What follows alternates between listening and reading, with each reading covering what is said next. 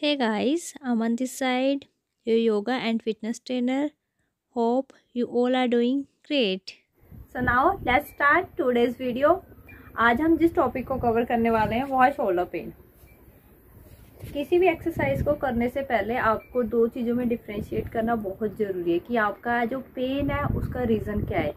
अगर ये किसी इंजरी की वजह से पेन है तो you need to get proper treatment to yourself before starting any yoga. और अगर उस चीज़ को काफ़ी लॉन्ग टर्म हो चुका है, आपकी ट्रीटमेंट हो चुका है, लेकिन फिर भी कभी कभार ट्रीटमेंट हो जाने के बाद मसल में वो सोरनेस रह जाती है, वो पेन रह जाती है। चाहे वो शोल्डर की बात करें या फिर बैक की बात करें, अगर कोई ऐसी इंजरी हो रखी है आपके साथ में तो ऐसा होता है कभी कभार कि वो पेन रह जाती है।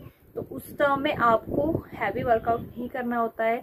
अगर ऐसा इशू, क्योंकि आप कर ही नहीं पाओगे, अगर ऐसा इशू है आपके पास में कि आपकी ट्रीटमेंट हो चुका है, रिव्यू पेन है कहीं ना कहीं, चाहे थोड़ा % बचा है बट लेकिन बचा होता है, तो उस चीज़ को ट्रीट करने के लिए आपको सिंपल स्ट्रेचिंग एक्सरसाइज करनी पड़ती है थोड़े टाइम के लिए। उसके बाद में वो अपने आप क्योर हो जाता है, लेकिन कुछ टाइम आपको उसको अच्छे से स्ट्रेचिंग देनी पड़ती है। तो आज हम कवर करने वाले हैं शोल्डर को।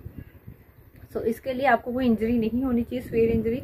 डॉक्टर ने आपको मना कर रखा है कोई भी ऐसा पोस्चर करने से, तो आप नहीं करोगे। उस पेन का रीज़न आपका, आपने बहुत ज़्यादा हैवी वेट उठा लिया और अच्छे से स्ट्रेचिंग नहीं दी है तो उसकी वजह से भी शोल्डर में पेन हो जाता है, या फिर आपने किसी पोस्चर में बहुत ज़्यादा देर तक एक्सरसाइज दे दिया, उसकी वजह से भी कभी कभार वो सोरनेस आ जाती है। तो उस चीज़ को ट्रीट करने के लिए हमारे पास सिंपल ट्रिक्स होती है जिनको आप अगर डेली करोगे तो आपको डेफिनेटली रिजल्ट मिलने वाला है। इवन फर्स्ट डे में आपको बेटर फील हो जाएगा और आपको थोड़ा प्रॉपर रिजल्ट आने में थोड़ा टाइम लगता है, बट आपको प्रॉपर स्ट्रेचिंग देने की जरूरत है, उसके बाद आपको डेफिनेटली रिजल्ट मिलने वाला है। Do first exercise for this. Stretch first of all, stretch your right hand. Now take your right hand to opposite side. Just be careful, your hand should be straight, your elbow should be straight. Now take your opposite hand up and place it at your elbow joint. Now stretch your arm like this. Feel the stretching at your shoulder blade. Now do deep breathing in this position. Breathe in, breathe out 5 times.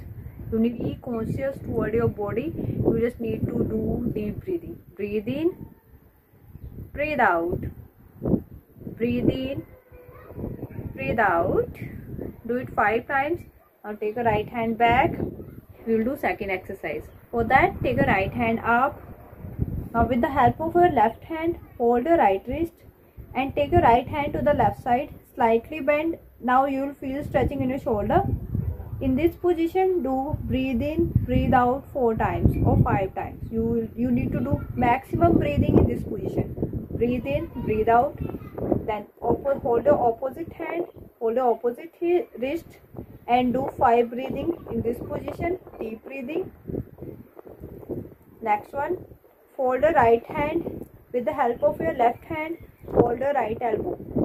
Now take your right elbow to the left side. Feel the stretching. Do 5 breathing in this position. Remember, you need to be focused on yourself. You need to provide proper oxygen supply. So do deep breathing in this position. Breathe in, breathe out. Breathe in, breathe out. Do deep breathing 5 times. Then hold the opposite elbow like this. Breathe in, breathe out 5 times. Your both hands down over your knees. Do shoulder rotation. Breathe in while you are taking the shoulder up. Breathe out while you are taking the shoulder down. So we'll do it 5 times.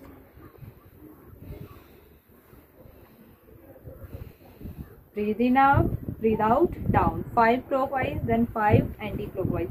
Remember, don't go too harsh. You need to give gentle stretching and gentle move. 5 times, that's all. आपको ये stretching daily करनी है। और आप secondly क्या आप कब कर सकते हो, ऐसा कुछ नहीं है कि आप खाना खाने के बाद ऐसी एक्सरसाइज नहीं कर सकते हो। It's just you don't need to do proper like heavy loader exercise या फिर एक्टिव इंटेंस वर्कआउट नहीं करना है। लेकिन अगर आपको ये आप थेरेप्यूटिक में कर रहे हो तो आप खाने के 1 या 1.5 घंटे बाद कर सकते हो, उसमें कोई इशू नहीं है। बट रिमेंबर कि आपको बहुत ज़्यादा स्ट्रेस नहीं लेना है। सबसे बड़ी बात, जब भी एक्सरसाइज कर रहे हो, हैव अ स्माइलिंग फेस। उसका रीज़न ये होता है कि अगर आप खुद जब आप स्माइल करते हो, आपके अंदर से एक पॉजिटिव वाइब्स आती है, और वही पॉजिटिव वाइब्स है जो आपको हीलिंग प्रॉपर्टी प्रोवाइड करवाएगी। क्योंकि जब भी आपने एक चीज़ सुनी होगी कि मेडिकेशन जब भी होती है, वो प्लेसिबो इफेक्ट जिसे हम बोलते हैं कि वो इंटरनली ज़्यादा मैटर करता है एक्सटर्नल से बजाय। अगर आप अंदर से विश्वास नहीं रखोगे कि आप ठीक हो रहे हो, तो आपको कोई भी दवाई, कोई भी थेरेपी ठीक नहीं कर सकती है। तो स्टे पॉजिटिव फ्रॉम इनसाइड। और उसके बाद सेकेंडली, जब भी आप करोगे स्माइलिंग फेस के साथ करना। दर्द हो रहा है, लाइफ ऐसी होती है सबको, हमें दर्द हंस के लेने होते हैं। तो जब भी दर्द हो रहा है स्माइल करो, तो उसका दर्द अपने आप भाग जाएगा। और ये ध्यान रखना, जब भी एक्सरसाइज कर रहे हो तो स्माइलिंग फेस करो और इसको डेली करना। और do let me know in the comment section कि आपको इससे बेटर फील हो रहा है, नहीं हो रहा है। तो मैं और स्ट्रेचिंग एक्सरसाइज लेके आऊंगी जो कि आपके शोल्डर के लिए काफ़ी बेनिफिशियल होने वाली है। तो these are just simple exercise जो कि आप कभी भी कर सकते हो, आराम से कोई भी इंसान कर सकता है। And last but not the least, do subscribe my channel. Just give a thumbs up and press that bell icon so that you will get notification for upcoming videos. And see you soon in the next video. Bye bye guys, have a nice day.